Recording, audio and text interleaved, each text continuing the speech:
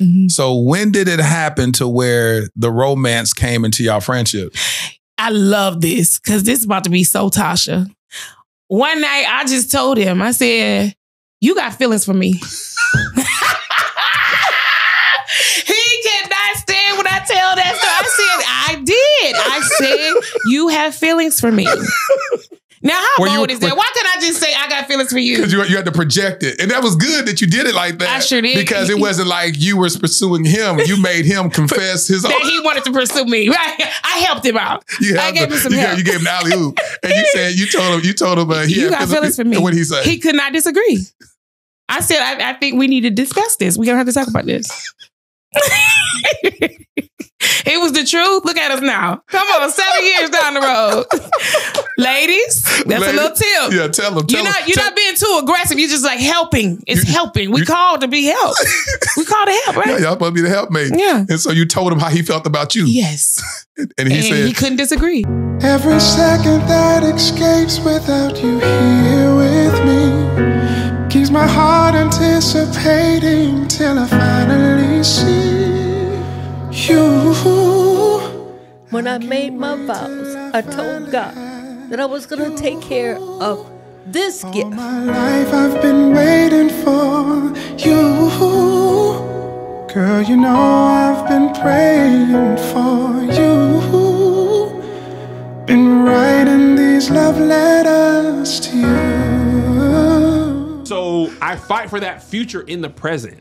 You know what I'm saying? That was good. Congratulations to the ones who found love, for the hope and new beginnings from heaven above.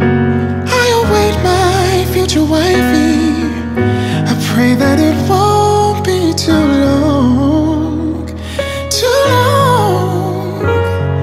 Every second that Welcome to the Dear Future Wifey podcast. I'm your host, Laterra Whitfield. Listen, are you still shacking up with us?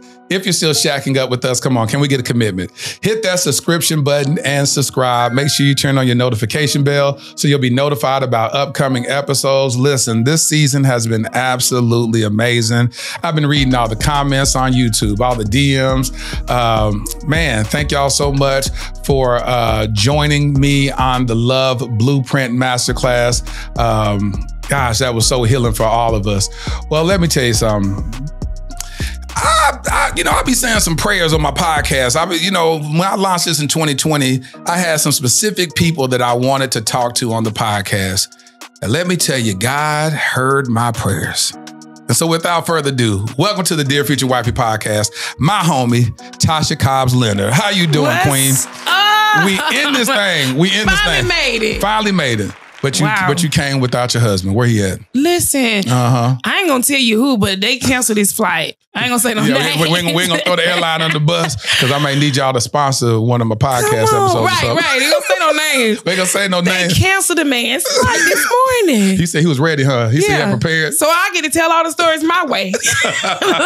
I'm gonna enjoy this. Well, listen, man. I told you when you came in that I worked with you when I did, during my season as a national playwright, director, producer.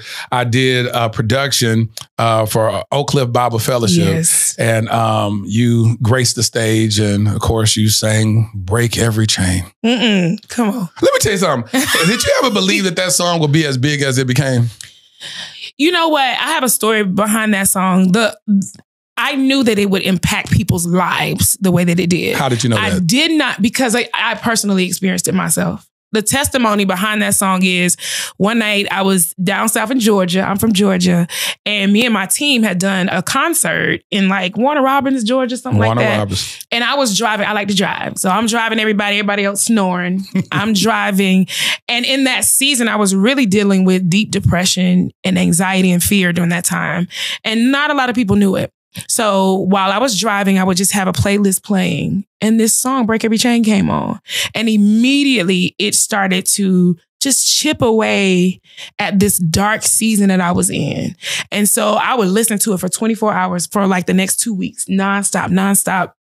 And that was how I began my healing towards freedom from that season of depression. So people ask me all the time, do you get tired of singing it? No, I don't, because I know what that song in particular can do in your life. I'm a living testimony. So the testimony behind that song that's the reason why I can sing it the way I do. I want to ask you then, because I know as an artist, you've heard probably tons of testimonies surrounding that song. What kind of feedback have you heard? What kind of testimonies? Oh, I mean, everything from healing, miraculous healing, to people being set free from, like I just said, dark seasons of depression and fear.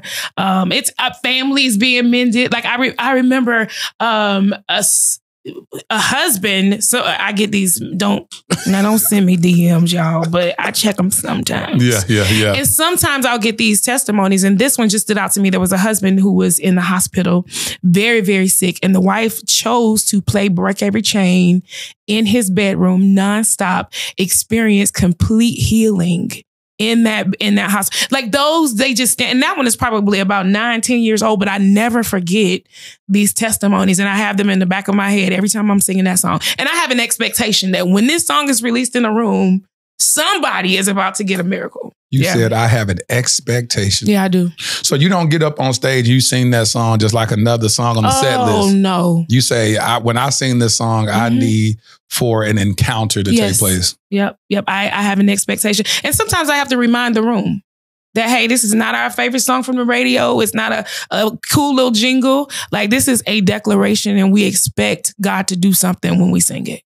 Yeah. For real. Tasha, can I trouble you to have you sing a little snippet of it? There is power in the name of Jesus to break every chain, break every chain, break every chain. So what made you, so when you recorded it, was it a moment in the studio where you were crying while you recording it, or what happened? Or was you just trying to just perfect in the studio? Like what happened on the recording? It was a live recording. So that album is Grace. That's the album. It has Break Every Chain, Confidence, Happy, all those songs on there. It was the one song that we were sold on. Like everything else, I was like, hey, we might have to write some stuff, but this song is going to be the one that was, so it was the one song that we were fully sold. This is going to be on this album. And in the room in that moment, the same thing I feel now 12 years later when we sing that song. 12 years later. Is literally what happened in the room in that moment. We could barely move on. Like, we could barely move on. Yep. Do we need to get our tissues already? Because I feel like this is about to be. I've been sitting over here. It's over here. Because I'm just thinking about, I'm just going back in my mind about even when I first heard that song. And it's like, it's one of those songs that truly arrest you. Yeah. It's like you can't listen to that song. It's just like, oh, this is a cool little song. And you just start singing it like a jingle or something. No, when you hear it, it makes you reflect on every stronghold that the enemy has placed on your mind, on your family, generational curses. Yeah. And I remember listening to that song and having the privilege to hear you sing it live in a play that I wrote, and I'm sitting up there listening, I'm going, wow. And then the graphic behind you, we put these little chains that just kept spinning around. Oh, wow. And they were broken links and stuff. And I was sitting there listening. I was like, this girl is bad. Like, I don't want to stay on that because we ain't gonna get through the interview because I remember that though. Yeah, it's these moments. It's these encounters that take place. And that's why gospel music is not like any other music, and it's just a powerful thing, which is interesting. It just dawned on me. Do you get controversy when you begin to collaborate with other secular artists? Because I remember you collaborated with Nicki Minaj on the song, right? What was the thought process behind that? For sure. I don't know if it's so much thought as it is obedience. Like I'll say something about me. I'm not walking through a door that God didn't provide for me. I'm not going to stand on any platform that he didn't tell me to stand on. I am not going to do anything with this ministry that he's entrusted me with that he has not given me instruction to do. So it's less of thinking and more of obedience. And I have this thing, Kitty, if Kitty was here, he would tell you, before I could think of logical reasons to give God a no, I just go ahead and say yes.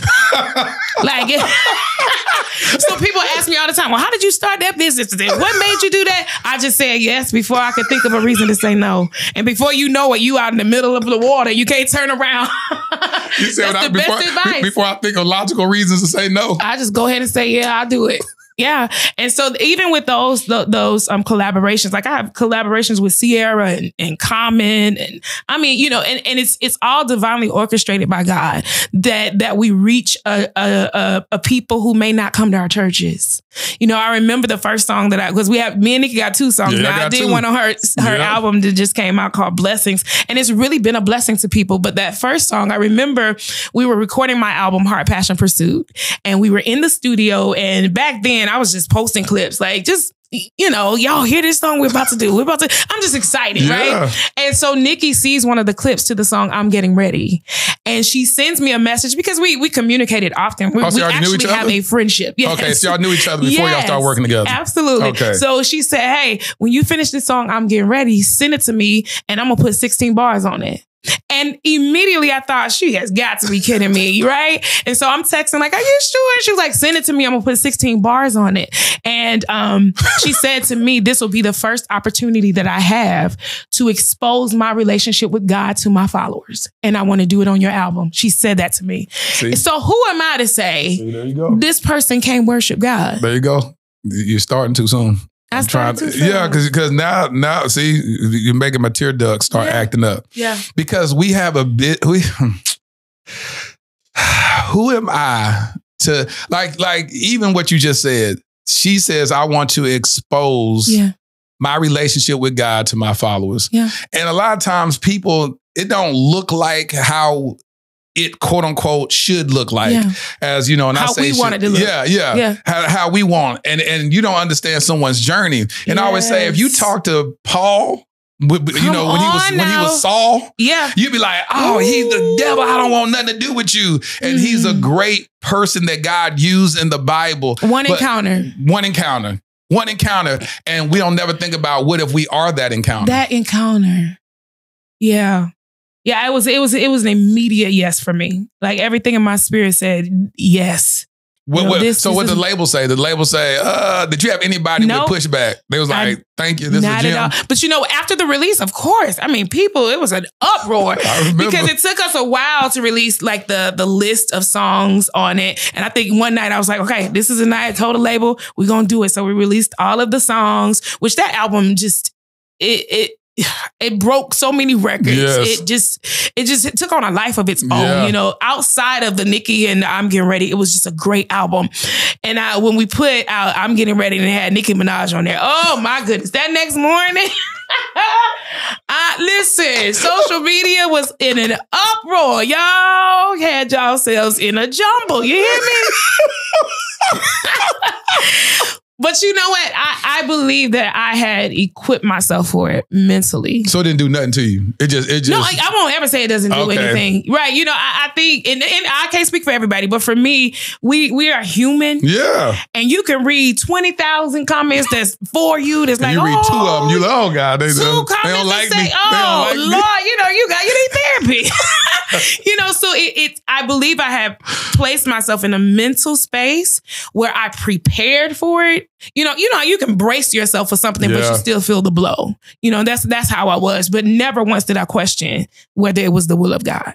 Not once. So how did you combat it? What were some things that you said did you even make any statements publicly about it? I did not. I may have did one. Because I don't even think I did. That was one of the things. I grew up Pentecostal holiness. You know, you used to have this statement, let the Lord fight your battles. I really felt like that was something that in my spirit, I felt like God would be the one to make the statement. You know, just like, you know, I think of the story with Mary and Martha, where Martha's like, hey, you need to work. She's sitting there. And Jesus is like, he spoke up for Mary. She didn't have to say anything. Martha was doing all this complaining, and Mary didn't have to say a thing. Jesus spoke up for her, and I felt like he was going to speak up for me. And right now, I could show you DMs of people who like in 2017, you know, I didn't understand what you were doing, and I apologize. I have so many messages of people who have seen how that song has impacted so many people's lives, you know, and so I feel like the Lord fought the battle. Yeah. But in the midst of it, you get this big song. has it been, of course you got to say no names, but has it been other artists that have reached out to you that the Holy Spirit told you not to record a song with? Absolutely. Absolutely. So you ain't just saying yes before you say no. You ain't just saying yes to everything. Right. Yeah, there have been. Yeah. And it's because, you know, it has to be aligned with what God has called you to do. Yeah. You know, so I feel like you can't just jump out there and do everything. So I give God a yes. Yeah. Before I can think of a reason to say no, not everybody. So how has your relationship journey been? You got married 7 years now. 7 years ago. Did you feel like you had been married sooner? Like, you know, a lot of women in their 20s, they'd be like, I'm going to be married by 25, you know, and then after 25, it just progressively gets more discouraging. And when they hit 30, it's like, I'm not married yet. And so they start getting very discouraged. Was that your journey? This might not be a popular answer, but it's my answer. I felt like I would be married, but the details were foggy. Like I never could put my finger on when it would be, how it would be, or who it would be. I had one request of God is that the person that I would marry would know me before the Tasha Cobbs that everybody else knew. Mm-hmm. But you had that request before you ever knew you was going to be the Tasha Cobbs everybody else would know? Well, it had been prophesied to me for my entire life. Okay, so, okay. You know, the word of prophecy that had come to me, it was my prayer that whatever God would do with my life, my husband would know the me that my family knows. That Tasha, that little tot. Little tot. So what was prophesied to you early on? Well, from my mom, there's one that stands out to me specifically that really came to pass. My mother was like an intense worshiper. So I say all the time, I grew up in a Pentecostal holiness church. So we shouted and praise. But my mother was more like a crier. She would just be the one in the corner, hands lifted. And we were like, oh, that lady right there, she's so deep. But it worked in our favor. My dad was a praiser. So he was like a preacher. He stood up in the pews, you know, all that. And I remember one day my mother was driving home. She used to work at Fort Stewart, Georgia. She worked on the label base for a while. And she came home. She sat in the garage for like 30 minutes, just out there worshiping and crying. And when she got out the car, she came inside and she said, the Lord spoke to me and he said that people will know your name before they know your face. And when I go back to the video, this makes me tear up of me winning the Grammy 7 days after my father went to be with the Lord. People did not know my face. When they said Tasha Cobbs, everybody was looking around like, who is that? You know, like where is she? Because we've heard this song Break Every Chain. We've all been singing it in our churches, but we don't know what she looked like. And so when I got up, that was my mother's, the word she had given me coming to pass, that people will know they will know your face, your name before they know your face. And so many prophecies have come to pass like that. Like, I see your name in lights. But a lot of people, and I love that. I love that God would keep me hidden behind him. Like, it's never been about... You better quit playing. Don't you start preaching. And I want to keep it that way. It's not about me. It's always been about him in the forefront. Yep. Your mama. She's such prophesied. a sweet lady. See, I thought you were about to say you was at some revival and some prophet came in. That didn't happen called you out and then prophesied that over you, but your mama. Yes, that's different. That's different. That's different. Because you came from her. Yep. And I believe that as parents and now since you've been a parent, you're going to experience all that, is that where God, you experience a download on God where he begins to show you your child and the trajectory of their life, you know, in the before place. So you'll get a chance to see it and you'll be like, and then you'll just watch it just play itself out. Yeah. Because I used to say God was the biggest snitch on me. God used to tell, God used to tell my mom all kind of stuff. I'd be like, what? I mean, I'll be doing something I ain't got no business. My mama walking there, she said, what goes on in the dark comes to the light. Come on. What are you talking about? Come on, mama. And then she'd tell me what I was doing and I'd be like, how she know this? Yes. And she said, baby, you don't know I pray? Yeah. I talk to God. He talked to me about you. Man, let me tell you something. I didn't believe it. I didn't know until it just kept showing up. And so it taught me to have a heart posture behind my kids of prayer. Yeah. So you never knew the time, the season of when you were going to get married, the age, who it was, what profession he was going to be in. And you just said, for whatever reason, you said you wanted him to know the Tasha, the Tata, before that person, before the fame and everything else. Yep. Why did you feel like that? You know, I wanted to be sure that this is, you love me. You don't love everything else that's connected to the name, but you truly love me. And God answered that prayer. How did you meet? That prayer. How did we meet? I get to tell my story. All by yourself. Leonard. Kenny can't come and debate it. I'll give you an opportunity to come on the podcast and you can debate it later or whatever. Right, because there's some little nuances in there. So I met Kenny. I was going to a worship conference in Charlotte, North Carolina. Teresa Harrison used to have a worship conference called Gospel Heritage. So we were going to Gospel Heritage, and I was there with William Murphy. He was singing that night. And so William Murphy was up teaching a class. His class went overtime. I'm telling the truth right now. Go ahead, tell the truth. Class went overtime. He looks at me and he says, Todd, I need you to go do my rehearsal. So at the time I was serving as the worship pastor at the Dream Center in Atlanta under Bishop William Murphy. And so I went and I said, okay, I'm going to do this. I already didn't want to be there. He woke us up 4:00 that morning. It's like, we're going to Charlotte. I didn't want to be there. I was agitated. I was also in that season of depression that I told you about. So what year was this? This was 2009. 2009. I had all of these walls up. You know, I was in an emotional space that was unhealthy already. And so I went in and I was like, oh, Lord, y'all singing the wrong version of Praises What I Do. Who's in charge here? I'm like, now Kenny, his story is I slammed doors. There was no door. There was no door. There was no door inside? No. Kenny was like, what church don't have a door? so anyway, so I walked in. I was like, who's in charge here? You're doing the wrong version of the song. So he stands up. Hi, my name is Kenneth Leonard. All calm. He was like, anything that you need, we'll make sure that we fix it by the time it's time for you to minister tonight. So I was like, who is this guy? Because your energy need to meet my energy. You know, if I'm in an uproar. He needs to be in an uproar. He needs to be up here. Everybody needs to be frantic, and I've always said from that moment until this one, he's the calm to my storm. He is, it could be going crazy. He's always going to be settled, always going to be calm. So I say, y'all singing the wrong version of the song. He's like, well, okay, we'll fix it. He handed me his business card and I was like, who is this guy? In the band, everything. By the time we got there that night, everything was fixed. I mean, Bishop Murphy got up. People could not get off the floor and worship. It was just great.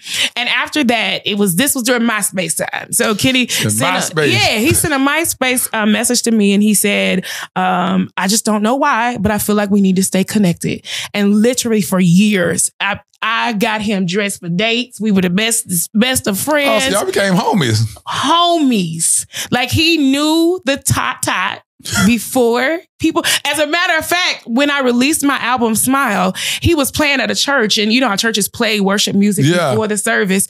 The song came on and people started singing my song all over the church, and he called me and said, do you know that these people singing your song everywhere? Like, how did they know you? I was thinking, he has no clue whatsoever. For real, he just didn't know. He was that detached. During that time, Kenny was touring with a lot of R&B artists. So he traveled with Anthony Hamilton, Tamia. So he was detached from all of that. He just had not been he had just not been in a worship setting yet to know that Smile had been taken off. So it's the way that God worked it out, and we spent years where even with our friendship, after he got married, we just kind of lost touch for a while. And then after he went through a season of darkness and he got a divorce and depression, and then we reconnected. He sent me a message one day, I need my friend.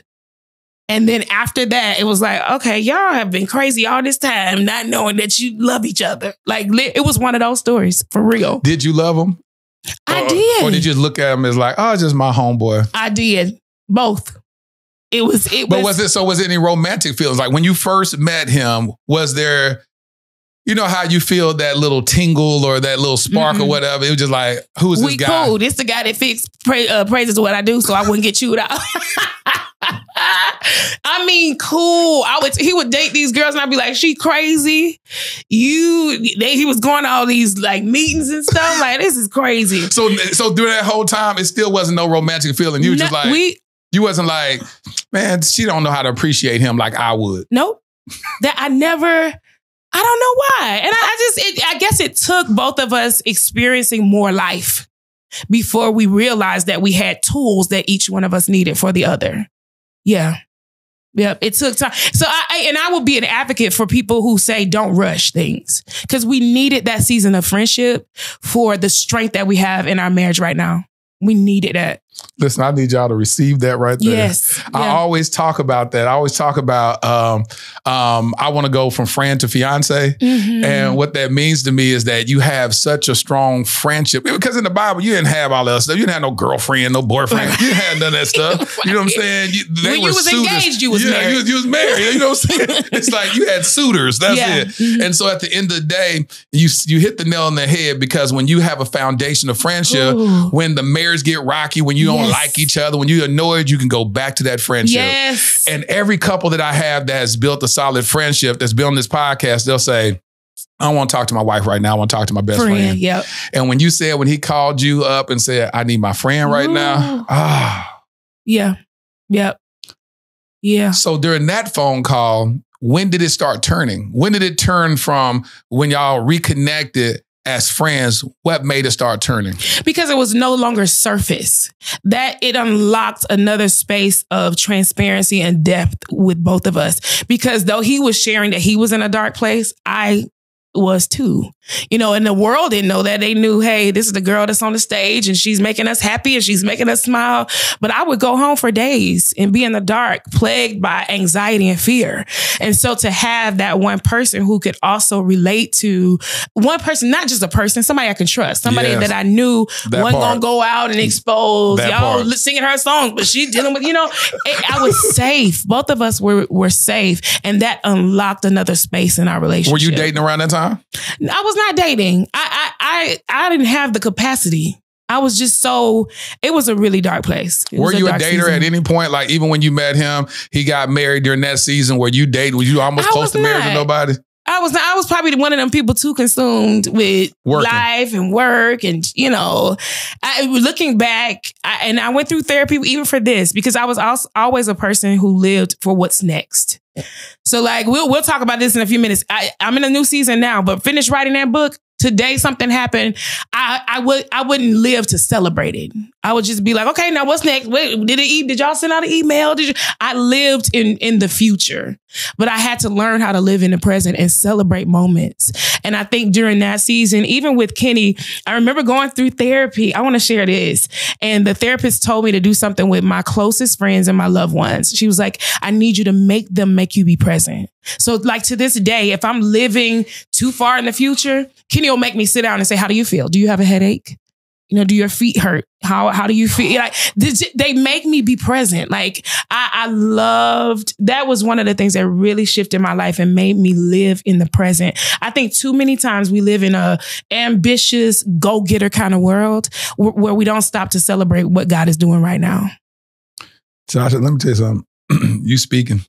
Last year, I was very intentional on doing that with myself because that was the thorn in my side for several years. When I was touring shows across the country, I don't have a lot of pictures from me touring my plays. Wow, I used to tour national plays across the country, and I don't be having no pictures to show for it. I don't Nothing be to having show for it. Because the promoters be like, we got to make sure next market, we got to make sure we grossing this and grossing that. And I was in this performance mentality. Ooh. And so it just kept me, I couldn't even celebrate. And I had the biggest migraines during that time. I would get off the stage, sit down in my hotel room. I would wear suits and stuff. I started touring shows when I was 23 years old. Yeah. And I would sit down and I would fall asleep in about 5 seconds. Oh my and I would wake up with alligator shoes on, full suit on, and I'm waking up just fully dressed. And I'm like, that was horrible sleep. And that would happen so often. And so last year I kept saying, I'm gonna start celebrating milestones in my life. So if I hit a certain number on YouTube, I'll go buy me a little gift to take myself out to eat. If I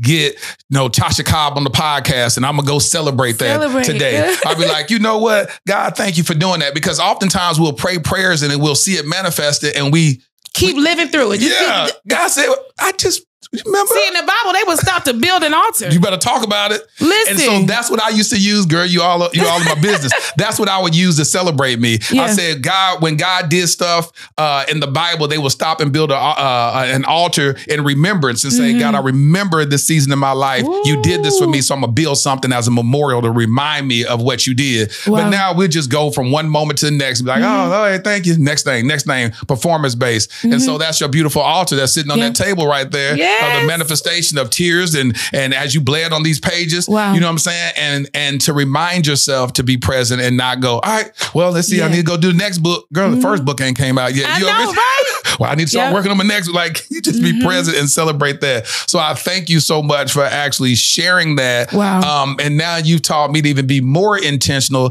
to tell my friends and family to remind me to be present. Remind me to be present. Remind me. Yeah. He said, do your feet hurt right now? Yeah. Talk about it, Tasha. Because I got arthritis in my toes. And he just said, do your feet hurt? Do your feet hurt? That is, you know what? It's funny, but it is literally. It's real. It's real. Like, it makes you be present. It makes me stop to think, am I in pain? Because, sometimes us workaholics and people we'll work that straight through it. And you won't even realize that you're in pain right now. Like you're not feeling good. You don't even remember. You don't even recognize that you're hungry. You haven't eaten all day. You just be working, singing. You be like, I haven't eaten nothing all day. You know, so you have to remind yourself of the simple things in life. And it sounds crazy, but it's something that we have to remind ourselves. Yeah. And I really even feel like right now that it's a tool that the enemy uses to keep us from focusing on the greatness of God. Like if you establish reminders and monuments and altars, you always have a place to go back to remind you just of how good he is. Sometimes we can get in seasons that are challenging, and because we don't have reminders, we never stop to build a monument or to build an altar. We don't have anything to come back to show you, no, he was good then and he's going to be good again. I think you just wrote your next song. That's the next song. Yeah. Build an altar. Oh, God. Ooh. That right there, boy. Yes. It's something on that. Wow. It's something on that. Y'all got to do that. Yeah. You have to stop to recognize when God has done something in your life. And I think in culture will tell you, church culture will tell you, you ain't supposed to celebrate. But the Bible says something totally different. Wow. Woo. Couldn't nobody beat Jesus telling you who he was. He said, I am the way. He would tell you, listen, and this if you is got it wrong, he'll say, but who do you say that I am? Who do you say that I am? He was like, let me remind y'all real quick. And this, hey, I ain't bragging. I'm just telling the truth. It's who I am. Let me ask you this. Did you have a problem celebrating yourself? I did. At what point did it finally click to say, I'm going to celebrate what God has done? It was around that same time because I think you just carry so much weight of being great or being successful or completing the next task that you don't really stop to celebrate what God has done through you and how he will use you. I think it is, how do I say this? It is an honor. It is an honor for God to choose to use your gifts, whatever they are. Yes. And I think it's a slap in the face when we say, I'm not going to celebrate what God gave me or how God chooses to use me. When God is like, I want you to praise me for this. Do you remember what you did in celebration of yourself? Ooh. For me, it's rest, vacationing. That's how I celebrate. Like, hey, all right, now you can take some time off. You can take some time away. And I wasn't always like that. Like right now, we actually put it on our calendars so that you don't, because you have a tendency to skip over it. 100%. Like, those 3 days can wait. We can do it next month. And next month never comes. Yeah. So you take vacations. We do. You go travel. I have one planned right now. When is it? Where y'all When going? we come off this tour, I have a couple things happening right in the next couple weeks after that. And then we're going to take 4 days. Just 4 days to breathe. It's going to be out the country somewhere? Up. No, I'm going to stay in the country. Is it hard for you to get out the country? I'm not an out the country kind of person. Why not? Because I need to be able to get back to Asher. I need to get to Asher quick. Gotta get back to my baby. My baby boy. Is it hard for you to be away? It is. It is. Right now, we've been on tour for 30 cities. And Asher's 2.5. So that's been tough because he started school while I was gone. I did get to take him on his first day, so that was great. Good. So it's just been kind of tough watching how he's grown so quickly, just being around other children, being in school, and I have to watch it on FaceTime. But somebody told me something that I'll never forget. It's a pastor. Her name is Fanika Friend. And she said to me, when God equipped you, he equipped them for the life that you were called to live. And so I always keep that at the forefront of my mind. So guilty of the mom of the gift. guilt, yes. Yeah. That he's equipped for this. All right, we're going to keep, because you start talking about the kids, we can talk about that. I'm going to come back to that. We're going to unpack, we're going to build to that. Mm-hmm. So when did it happen to where the romance came into y'all friendship? I love this because this is about to be so Tasha. One night I just told him, I said, you got feelings for me. He cannot stand when I tell that story. I did. I said, you have feelings for me. Now, how bold is that? Why can't I just say I got feelings for you? Because you had to project it. And that was good that you did it like that. I sure did. Because it wasn't like you were pursuing him. You made him confess his own. That he wanted to pursue me. I helped him out. I gave him some help. You gave him the alley-oop. And you said, you told him you got feelings for me. And what did he say? He could not disagree.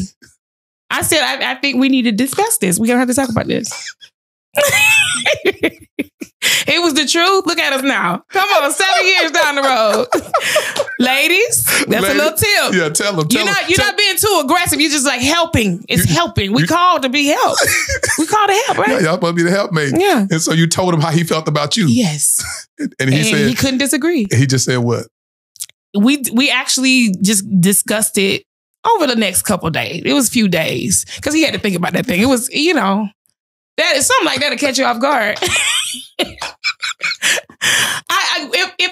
I'm that kind of person. If I muster up the boldness and the strength, I'm gonna say it. It's just you just do it. Sometimes you just gotta do it anyway. How long did y'all date before the proposal? It was years. Years? Yeah. So about 2 years, because Kenny actually he was married before, right? So he has two children from that marriage, right? And we wanted to make sure that the timing was right for the children, right? Of course. You always have to blending families is important, and it's important that you put the children at the forefront of it. So you were aware of that even going in. Mm-hmm. And even with Shia, our baby's mom, she's my friend, Shia, was so cool. With her, she allowed me, so Symphony is a baby girl. So Symphony was 3 years old at the time. And so she allowed me to spend time with Symphony first. So I started with the baby. And who did? The ex-wife did? Mm-hmm. Yeah. That's beautiful. Yeah. So from the beginning, we had a very, we had great communication. So how'd that work out? How did that first introduction to his ex-wife work out? Because that sounds very healthy. Oh, no. It sounds very healthy. Sounds very healthy. And we had some unhealthy seasons and we had some very hard conversations. Right. But at the end of the day, all of us committed to making sure that our kids had the best parental experience. Yes. And I think having a bonus mom, we teach them that y'all just got extra, And so it wasn't always that way, but I will never forget this. There was a podcast with Will Smith, Jada Pinkett and Will Smith's oldest son's mom. They did an interview together. And in the interview, the mother was talking about how Jada loved her son so much that it made her love Jada. And our baby's mom, she sent me that interview, and she said, "This is how I feel." She was like, "I've not been able to articulate it until I saw this." You broke down and she crying. Said, both of us was just a mess. She said, "The way that you love my children makes me want to love you." And from that conversation until now, we work tirelessly to make sure that our relationship is as healthy as it can be so that our kids have the best parental experience ever. Do you realize what y'all did for those kids? See, they don't have they're not going to grow up with the testimony of, my mama don't like my dad, new wife, and they this. I got to walk on eggshells. I got to pretend like I really don't like my bonus mom because my mom is jealous of that. So I got to act like I don't like her when I'm around her. And then I got to act like, and they just learn how to act. So many different dynamics. Yeah, all that crazy stuff. They can just be healthy. Yeah. And the fact that she was so self-aware enough to know that she could see that you don't have any ill intentions and that you truly love They're her my babies. kids Yep. so much that she says, I can't help but love you because I see how much you love my kids. That is beautiful. Yep. When I say I want that to resonate with everybody that's watching this episode, those that have families that didn't go ideal, the traditional nucleus family or whatever, where you have the I hate to say baby mama, baby daddy situation, but y'all not living in the same household with your kids or whatnot, that you can still have a healthy parental dynamic if you work with it. It requires a lot of selflessness. A lot. Yep. Yeah. A lot. And I want to say this, from the beginning, it wasn't always that way, but I have to give, all of us do, we give kudos to Kenny, the way that he managed all of us so well. Like he would lean in where he felt more of his energy needed to be. And then he would pull away when he felt like, okay, they have to experience this on their own. He would allow us to have our conversations. When he needed to interject, he would interject. Even with the kids, the way that he would sit down with each one of them, because he tells it this way, that he's also a bonus father. So he went through that. So with his first marriage, our middle son, our oldest son, is from his first marriage. So that's his bonus son. But they're all our children. And so he from experience, he says, so I've been on both sides of this and I understand what it takes to manage both dynamics. And so he did so well in allowing us to have our space, but also interjecting wisdom when it needed to be there. Kenny, let me tell you something. He's the guy. I salute you, King. That's what I'm talking about. Yeah. That's the epitome when the Bible says you are the priest of your home. Yes. That's what he did. Mm-hmm. That's what he cultivated. That's what he curated. Yeah. And it's like, we can go on and on about that, because I believe that as men, as leaders, that's how we model leadership like that. If you can set the tone in your household to be like, hold on, we're not going to be doing this. We're not going to be doing this. This is what we're going to do together. Then women, they will acquiesce to that, to that masculine energy. Yep. And let me tell you, that's what he did, because there would be times where each one of us, we want to say something. I want to, you want to get back. You want to get back. And he would be like, that's not how we handled it. How is that? He would use words like, how is that going to help us to progress? If you say that way, you're saying that from emotion, not in a way that's wise enough to help us build our family dynamic. I mean, literally, he talks like Kenny, I'm going to tell you this right quick. You asked God if this agrees with you, but you need to be writing a book about that. You need to write a book about co-parenting. And that would be absolutely powerful, because I believe that, especially our culture as African Americans, you would be doing a great service to us to learn that, because that would be that would be a generational shift. Because that's what's happening in our culture, is that we have all this knowledge. You see it on social media all the time. It's crazy. You'll see, prime example, even when it comes to Sierra and Russell, you'll hear them try to throw, you hear people on social media be throwing, who's a baby daddy? What's the man name? Future, all that. Why can't it just be healthy? Why can't it be healthy? Russell says, listen, I am going to parent your son like it's my own. Yeah. Why can't it be that and it be okay and not become toxic with all this type of stuff? We live in a culture where people just love toxic. They love, we have to make everything toxic. Why can't everything some things are just, it's good. It's good. It didn't work out in this situation, but it's working out in this situation. Yep. It's not how y'all planned it to be, but at the end of the day, it's work. It's working out. All things work together for the good of them that love God, to the called according to his purpose. Why can't it be that? So I love that Kenny was very instrumental in doing that, to make sure that y'all level set, and he cast vision. Yeah. And that's the thing about being a leader, is casting vision over your household, where you say, hey, listen, this is counterproductive to the end result. It is. And I get excited about that stuff. And so y'all dated for 2 years before the famous question, will you marry me? How'd that happen? It was private, and our wedding was actually private too. I can't wait to get there. So we were actually watching a movie, just sitting at the house watching a movie, and he gets up off the sofa, and I'm like, what is really happening? Because I told you I didn't have any idea of expectations whatsoever, which I think was probably great for him. Yeah. And he just shared his heart with me that, there's nobody else for me. I choose you for the rest of my life. Y'all know, the little spills y'all do. Yeah, that's beautiful. And he asked me, would I marry him? Yep, it was just me and him. And what did you say?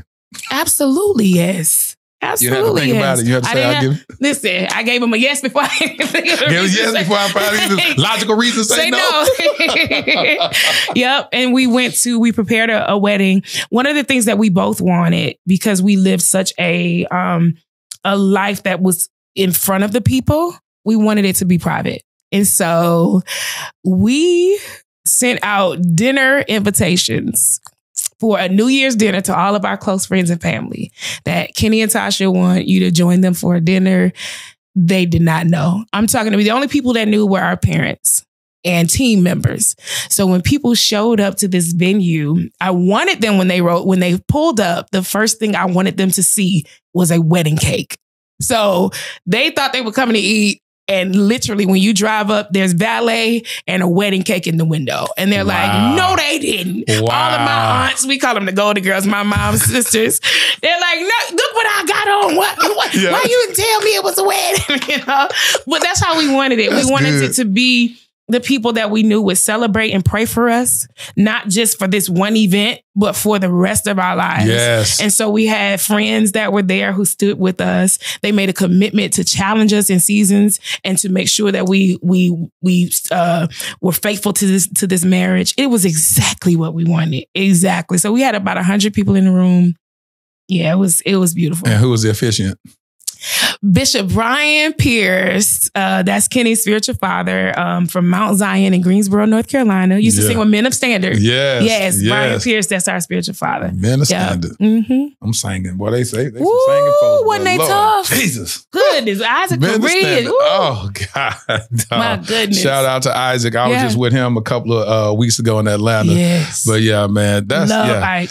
Man, so private ceremony. Y'all were both in alignment with that. Yes. Y'all both wanted the same thing. So I take it that you're not a big showy type of woman where you needed all where'd that come from? Fanfare. Yeah. I mean, did you have any, family members? I know you say your aunts, the Golden Girls, made some comments, but did anybody feel like, well, I wish you would have slighted from it? Did they? I don't think so. Okay, good. I think it was their expectation just knowing me. Yeah. Me and my mom, we laugh about it all the time. She can't think of one time that me and her ever sat down and did a collage of what Tasha's wedding gonna look like. You know what? I never really thought of it this deep until this conversation. I knew I was gonna get married. Didn't know why, how, didn't expect, I might not be the right person for this podcast. No, you're the perfect person. You're the perfect person. There are some people like that. That's because sometimes people, they idolize marriage, but they don't put enough emphasis on they idolize the wedding, but they don't put enough emphasis on the marriage. Yes. And so I don't see anything wrong with that. Nothing. My daughter was the same way. Really? So my daughter got married a year and 3 months ago. And I made up in my mind how her wedding gonna be. You fixed it up. Man, I picked the venue. I did all this stuff. I said, we're gonna do this. And then one day she stopped. She said, Daddy, that's not what I want. That's not what I want. I said, what you mean? That's not what we want. Yes. She said, well, me and my fiance, Tay, we want something simple. Yes. You're going to have all these people, your friends there. We don't know them people. She said, I just want about 20 people I know. You ain't made it a production. I said, your daddy is a producer. What are you? I felt slighted. I already had planned our first dance. You like, don't do this to me. Don't do this to me. I'm getting married. What is wrong with you? Why can't you do this? She was like, I don't need all that. Yep. My daughter got married. So I booked the venue originally, and she told me not to do it. She said, listen, I don't want that. That's too big. Yeah. So I gifted on the first year of my podcast in 2020. I did it's called Black Love Matters, where I sponsored 3 couples getting married. So I used that venue to say, I can't let it go to waste. So me and my team, we got together and we sponsored 3 couples to have a group wedding. But that's because my daughter didn't want to do the wedding there. So then I had to gift it with other people. So I was like, this is some nonsense. So she at first she was going to do a destination wedding. Later on, she ended up getting married in the clubhouse of her apartment. Wow. That was it.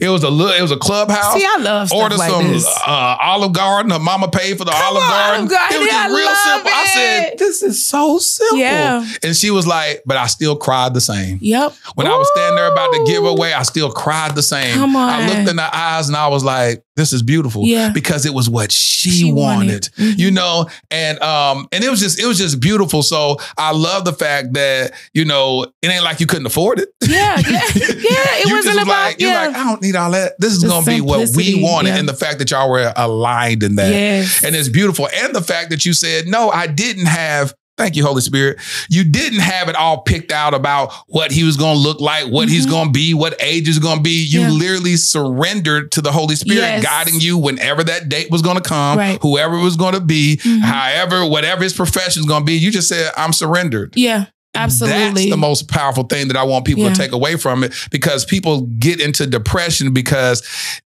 they didn't get married the time that they wanted. Yes. It was like, I was supposed to be married by now. Were you really? Wow. Were you really supposed to be married by now? If you said that God will order your steps and that step hadn't been ordered yet, so was you really supposed to be married by now? Yeah. Yeah. I was 36. 36, yeah. And I mean, to a lot of people, that's late. It's a lot of people at 30, they start cringing, like, oh my goodness. You know, and I would just encourage a lot of women to submerge yourself, number one, into your relationship with Christ. And I know we don't want to hear that. You think it's so deep, it's so churchy, but you would be surprised how fulfilling that is. And it's not so much about staying in the Bible. You submerging yourself in your relationship with Christ can be, hey, take yourself out, hang out with your girls, you know, find yourself, make yourself a wife. There it is. Make yourself a wife. And I don't mean cooking and cleaning. I mean, be whole. There it is. Be happy with yourself. There it is. Like the way that you look. You know, take care of yourself. Find yourself engulfed into your career and into your ministries, whatever you're called to do. Like, there are so many other things to do than to sit around and allow the enemy to make you get depressed. Because so many people get into a place of depression because we get in our heads. Yep. Yeah. You just preached. Let me ask you this real quick. Because you talked about a real thing. You get 36 years old. At 35, doctors telling you're going to have a geriatric pregnancy. Yep. And so it becomes real with women who desire kids, that doctors or gynecologists are telling them, hey, listen, hey, what we doing? Yeah. Yep. How did you deal with that in your pregnancy? I mean, in your marriage? You know what? I think I've always felt that there was something that I needed to have some doctors to pay attention to. And I didn't really put a lot of attention to it until after we got married. So for 2 years, you know, we tried to have a baby, and I was like, okay, this is not working. I feel, you feel this emptiness. You feel like there's something going on. So I went to a doctor in Houston, and we found out that I had a severe case of endometriosis. And so the endometriosis was preventing us from conceiving. So we decided, hey, well, let's do whatever it takes to fix it, because you got all these prophecies, everybody's saying, y'all gonna have this baby. And we believed it, And so we went to Houston. We would fly to Houston once a month for a year. To, just do the math, y'all. Once a month for a year, we would get these injections to clear endometriosis out of my body. And when it was clear enough, we felt like the doctors would say, y'all have a window, just a window of opportunity, just a few months where you can do IVF and have an embryo implanted. So we went through with IVF. We had one embryo, and we implanted the embryo, and we lost that baby. And so can you imagine? I'm thinking, okay, we have a promise from God. I don't have enough eggs to do this again. We lost the one embryo that we have. So where is this miracle coming from?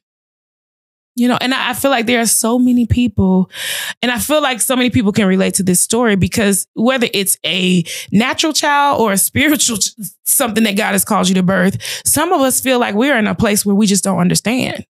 Like, why is this not happening how God said it would happen? And my story now, I couldn't have told this that way back then, because I was so grieved and depressed and hurt and confused. But now that I've allowed God to give me revelation behind it, it was God saying, babe, I told you were going to have a baby, but you tried to go do it your way. And I've shared this several times. Sometimes we hear God's will, but we go and try to do it our way. And so our way was, you go get IVF, you go clear out endometriosis. And God is saying, but I've already created this human being, this beautiful baby boy that I have designed just for y'all, but you got to do it my way. And so one day Kenny came to me and he said, this was months after we lost the baby. And he said, babe, what do you think about adoption? And before, I probably would have been totally against it. But this time I heard Kenny sharing the word of God to his wife, that this is God's will and his way. And so we went through adoption. And the long story short is we had an agent who, after we finished all the paperwork, I tell people all the time, I didn't go through labor like every other woman goes through labor, but I went through labor. Like the processes that you have to go through in order to get to the adoption. Yes. It's just, that mental, sometimes just thinking, is this going to fall through? Yep. When I get a parent, is she going to change her mind? Yep. You have to think of all of those things. And so it's labor. And so we went through those months of labor, turned in our paperwork, and we submitted it to 4 adoption agencies. And she said to us, sometimes this could take 2 years, 4 years, and sometimes people never get a baby. And she said, but we're going to believe God that you've done all that you're supposed to do. And now God is going to do his part. 3 days later, we received a phone call from our agent saying, I don't know how this happened. She said, it's not even an agency that you submitted an application to. We don't know how they got your name. What? But a mother walked into this agency and everything about your profile fits what she's asking for this baby. Come on. She said, it's between you and 7 other families. And she said it could take about 2 weeks for her to make her decision. And she said it'd take about 2 weeks for her to make her decision. She said, but I really, really sense in my spirit. This is why it's so good to have people who can hear from God, for you in seasons where you can't hear as clear. Because we got to be honest, there are some seasons where we don't hear as clear. And just to have her there helping to usher us so gently through this season, especially after experiencing the trauma that we experienced, to have that person there who cared, who understood, but also who knew God. And she said, she didn't say this to me. She said, Kenny, I want you to sit and write a handwritten letter to the birth mother. And I want you to share with her how this family would be the perfect place for this baby boy, to Kenny. And so my husband went upstairs to the office and he wrote out this letter telling our story about our family, about our other children, and how they were excited to welcome another sibling.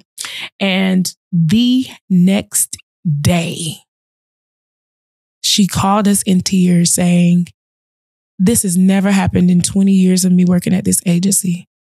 She said the mother called and she chose you guys. And your baby boy is being born in 4 weeks. So this whole time we had been in labor, we had been carrying this baby. It just wasn't the way that we thought. It was God's way.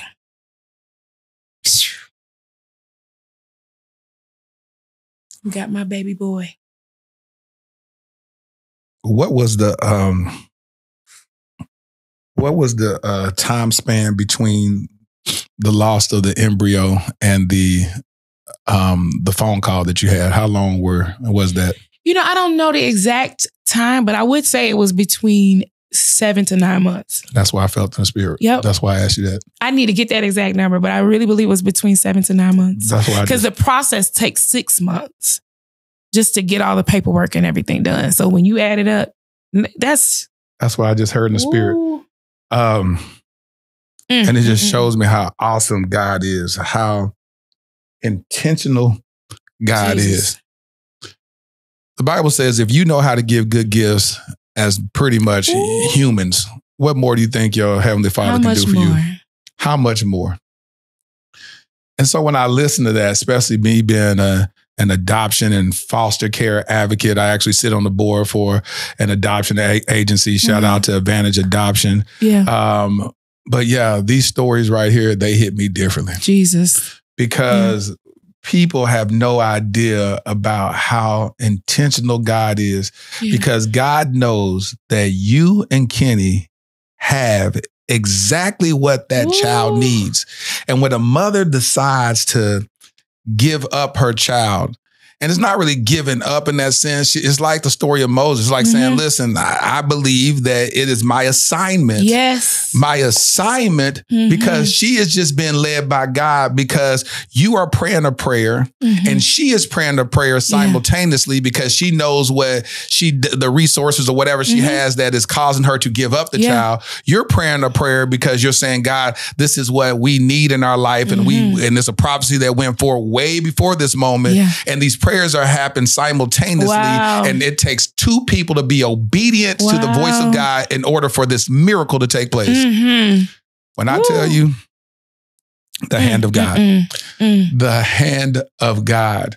Jesus. And I'm telling you, and I like what you said, that no, we didn't go through a physical child labor or whatever, but we went through some labor. Because people don't know what you got to go through with all that. Man, they come and investigate and do background checks and do this stuff and do home studies and all this other stuff. And you sit around and be like, God, no. I'm like, Lord, Jesus. It's so easy. It's so much easier just to go take some sperm and an egg and have your own kid than to literally be going back like, God, no, what do you think I'm doing? Oh, yeah. I mean, you'd be like, y'all just went doing a whole background check and everything on everybody in the household. You'd be like, good Lord. Truly. Which is so necessary. It is so necessary, But the fact that you had to go through that.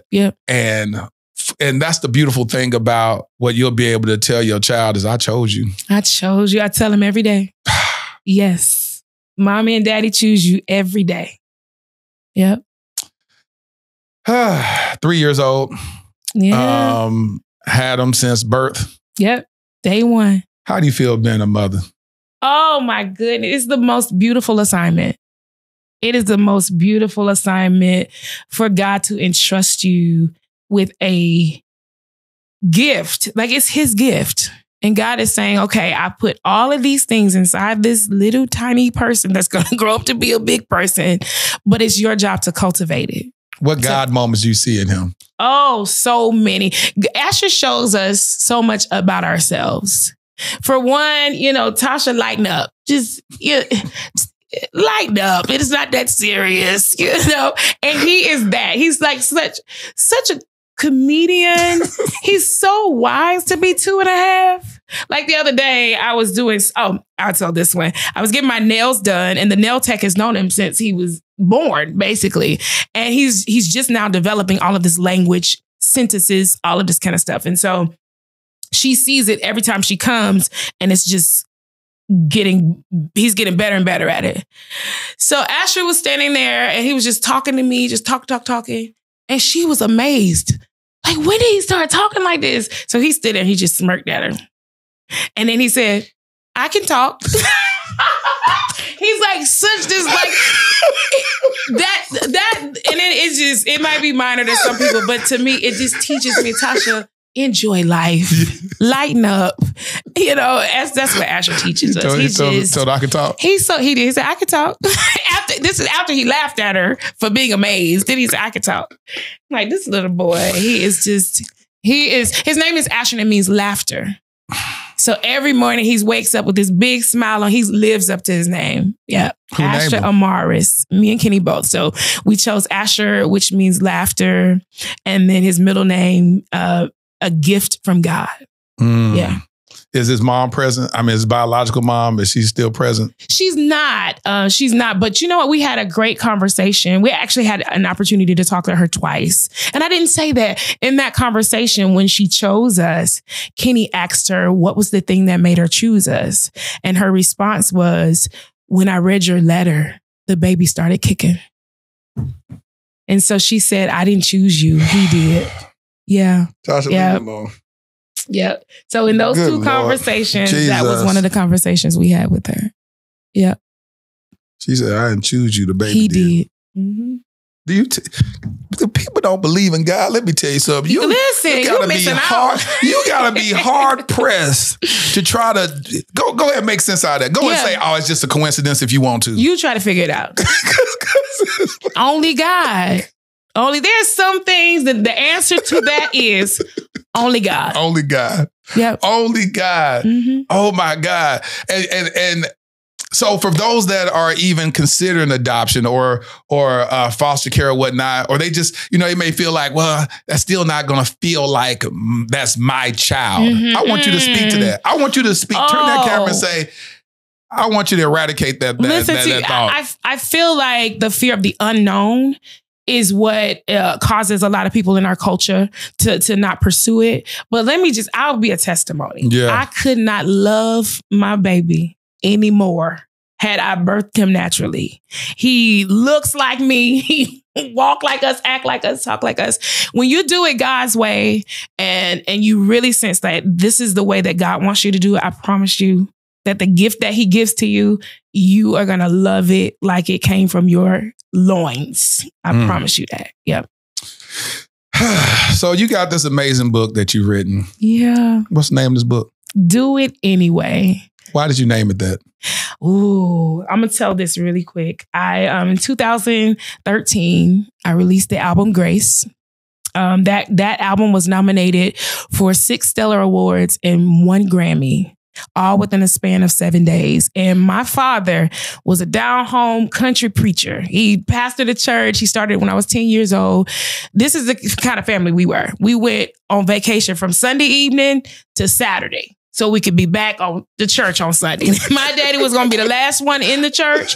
He was going to turn off the air and the lights because that bill wasn't going to be high. He was a down-home country preacher. But the Stellars were happening on a Sunday.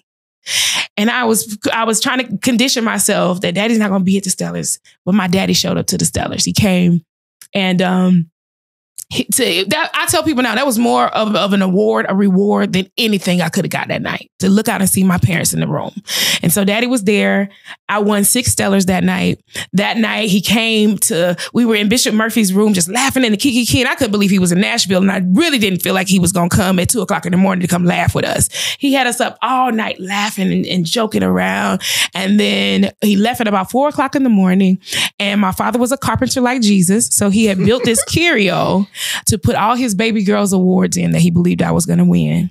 And so my repayment to him for being executive producer on my first album was, you get the awards, I'm never going to pay you back. I'm never going to pay. And so 4:00 that morning, my dad left the hotel room just laughing and playing with us. And I saw him beaming with pride. He was holding all of my awards in his hands. And I said, take one of them out, Daddy. I'm going to snap a picture with you. And he took it out and he was smiling from ear to ear. And he held it up. I snapped a picture of him. And that was my last time seeing him. He went home to be with the Lord the next day. And I'll tell you this. During that week, he would say to me, Daddy's not going to be with you in LA, but I want you to go anyway. And so I was thinking, nobody expects you to come to LA. You go to Nashville, that's enough. And he just kept saying, Daddy's not going to be with you. Because LA was for the Grammys? Yeah, I want you to go anyway. And that was the last lesson my father left with me. That sometimes your heart is going to be broken. Sometimes you're not going to understand it and you're going to be confused. But I want you to dig deep in yourself and get up and do it anyway. So the premise for this book, it came from the last lesson that my dad left with me. I know your heart is broken, but Daddy wants you to go to LA anyway. And I won a Grammy that year. And that was the same year where nobody knew what I looked like, but they knew my name and they knew that song, Break Every Chain. It's the same year that my mother's prophecy came to pass. That's the most beautiful story I've heard in my life. Good Lord, jeez. Yeah, absolutely. Well, I know we just toe up in here. God, that's so beautiful. So that's where we got the book from, and so it's just full of so many stories where I faced challenges in life, stories that I can't tell in a song. I had to write these. I had to write it out. Yeah. Yeah, mess me up. That story is beautiful. So you got a picture of your dad. It's like, but think about... It's in the book. Can I show you? Yes, please. Yeah, they put that picture in the book. Because think about that. Think about if you didn't have the wherewithal to take that picture. I wouldn't have gone to the Grammys either. The only reason I went, I never thought I would win. The only reason I went, and I went upset with him because I was like, why did you keep telling me to go anyway? Go anyway. And I got there and people called my name. I couldn't believe it. That's the picture of him holding this down. Wow. Mm-hmm. The last picture. Yep. I snapped it before he left and he had a heart attack and went to be with the Lord the next day. The next day. Mm-hmm. And that's the Grammy. I asked everybody in the Grammys to stand up and give my father a round of applause. And they did. I said 7 days ago, the greatest man to walk the face of the earth went to be with the Lord. 7 days ago. Mm-hmm. How did you feel being up there? Where did you feel? I mean, because I know he spoke that word over your life, but I know it was heaviness. Could you actually enjoy that moment? A woman that had it was a challenge celebrating moments, even with less obstacles in the way. Did you celebrate that moment? I did not. It was a blur, huh? I was still living in the future, one of those moments. I felt the weight of the moment, and I felt God's strength to be able to stand there and talk about my father and to receive that award. Yeah. But I wasn't as present as I could have been.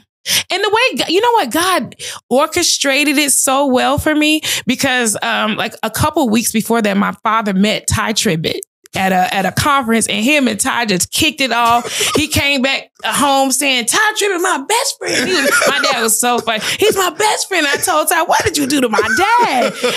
And literally, Ty was the one who he was standing on stage with me and handed me my Grammy. He announced it. You see what I'm saying? So I was surrounded by safety, just little glimpses of daddy saying, I'm still here with you. You know, you're safe. You can do this. Ty was standing right there on the stage with me. You see what I'm saying? And we walked off together, and Ty just grabbed me. Mm-hmm. Yep. That's it. Oh, we got 2 words. Only God. Only God. Tasha, my community, we call them the Lit Fam, because on the podcast, we live intentionally and transparently. Mm-hmm. And so when we get people that, and that's the reason why when people come on my podcast, I don't try to like promote the book or promote their product, like buy this. Yeah. They get your story, fall in love with you, and then support you with everything you got. They finna start buying a bunch of your songs. People don't even know. We just got to support her. They just go crazy and support like crazy, which I thank y'all so much for y'all being like that. People come on my podcast, they go, what do you have over there? They say, I've never even experienced this before. It's something different. They say, I've been on platforms all the time. I've been on TV. They say, I never get this level of influx. And I said, it's just something that God trusted me with in order to foster and curate. And I thank God for it. But when I tell you, we speak a New York Times bestseller on this thing. Oh, when I tell you, we speak New York Times bestseller over this thing. Wow. The story, the heartbeat around this book. Wow. I don't even need to go into. I know the talking points. The publisher company sent me all that type of stuff. The book is going to be amazing just because it's coming from you. But just the fact, the heartbeat and the posture of it came from that.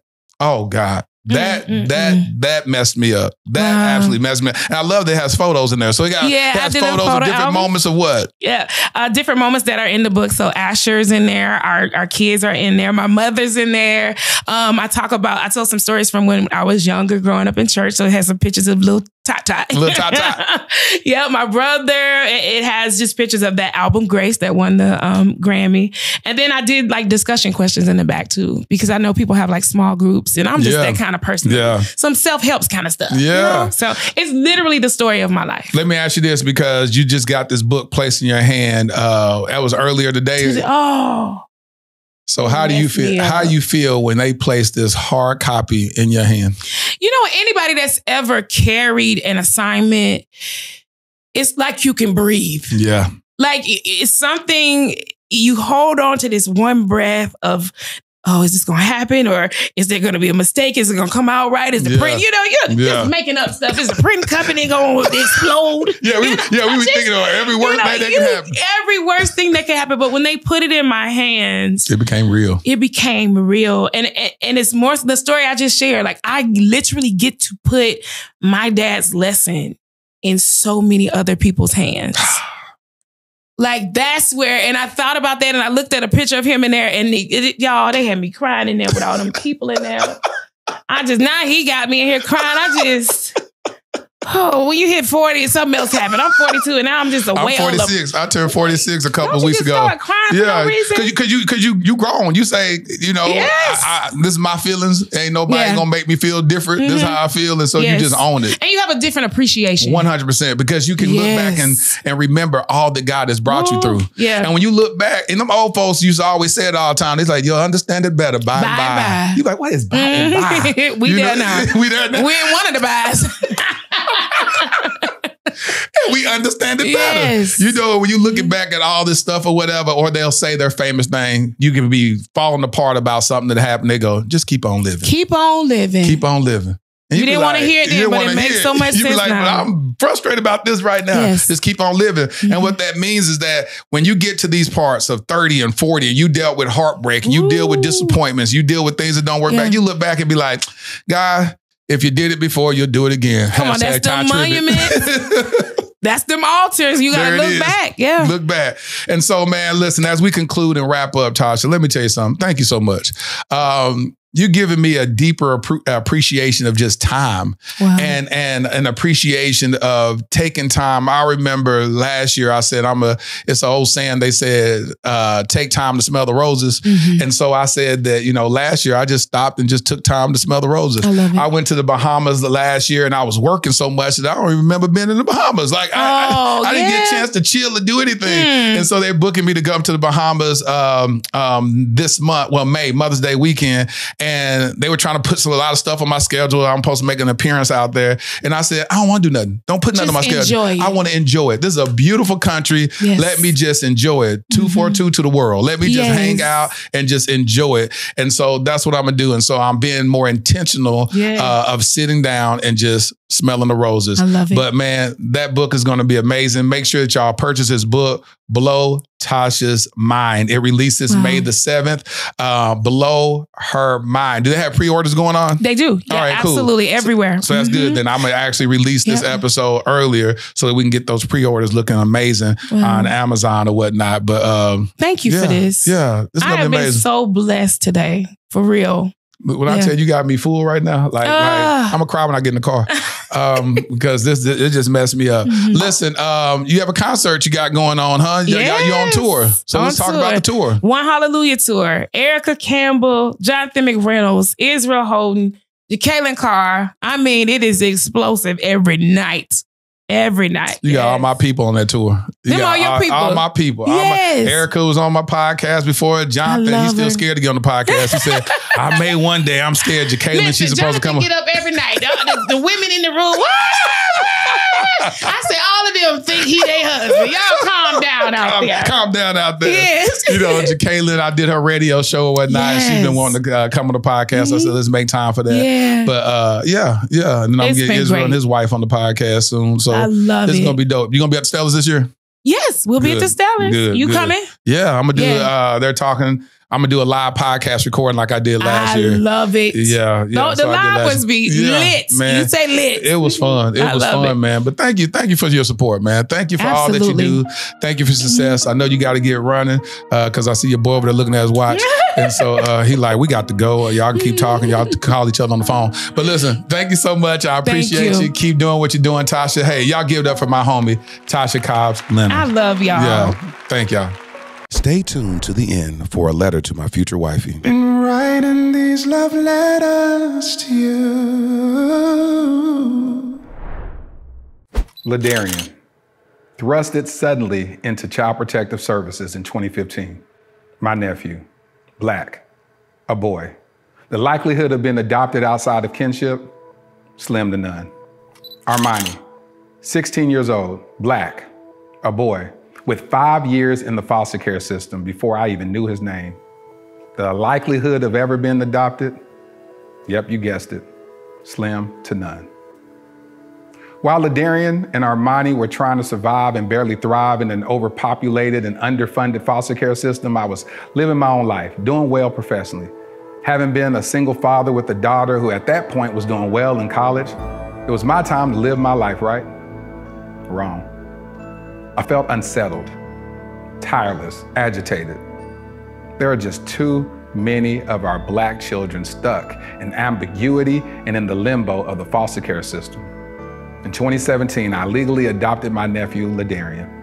Fast forward to 2019, I had no ties to this other young king, but I felt God instructed me to adopt him also, and I obeyed. Starting over with parenting should have been enough, right? Working with various foster care and adoption agencies to help bring awareness to the countless young Black kings in the foster care system should have decreased my agitation, right? Joining the board of directors of Advantage Adoption, an organization that helps find permanent adoptive homes for children in foster care, should have led to some type of resolve, right? No, not at all. None of it felt like I had done enough. I now realize that every one of those experiences was laying the fundamental foundation for my life's mission, Kingdom Royale. Kingdom Royale will be a luxury, state-of-the-art home for foster boys. Our first location will be in the Dallas-Fort Worth Metroplex. We will utilize the whole person approach that instills identity, empowers them to advocate for themselves, and enlightens them regarding new perspectives and limitless options that they thought were impossible. Though the young kings will attend the local public schools that are in proximity to Kingdom Royale, our at-home curriculum will broaden their worldview through participating in the arts, attending various cultural events, learning about and engaging in multifaceted discussions about current events and even relevant historical contexts, introducing them to gardening and landscaping and even caring for our animals on our farm and on-site stables. We just launched our Startup Capital campaign with the goal of raising $2.8 million. Now, why $2.8 million? Well, in 2017, I created a web series in which I performed random acts of kindness for targeting the homeless community. One of the most notable successes was that one of the videos went viral, garnering 28 million views. However, one of my biggest regrets is that I didn't raise a single dollar to help in implementing a more sustainable plan for the homeless community.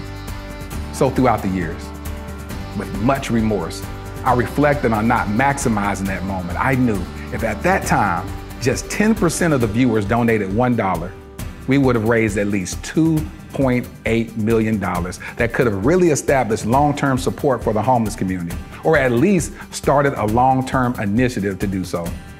This is my do-over. This is our new beginning. Together, we can attack this at the root by specifically helping our homeless Black boys who are already disproportionately represented in the American foster care system. I'm Tasha R. Whitfield. I've been nominated for 3 regional Emmys documenting my work with the homeless as well as my personal adoption journey. Despite those accolades, the greatest award for me is truly providing the infrastructure for a transformed life. Visit kingdomroyale.com for more details. Crown a king and make a donation today.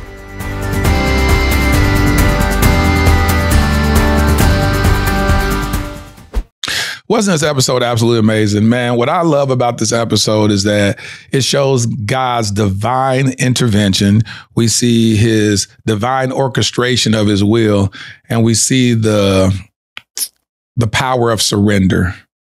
A lot of us don't feel or we don't have the heart posture of surrender. But when we truly surrender to the will of God, then we learn how to abase and how to abound, how to live with and how to live without.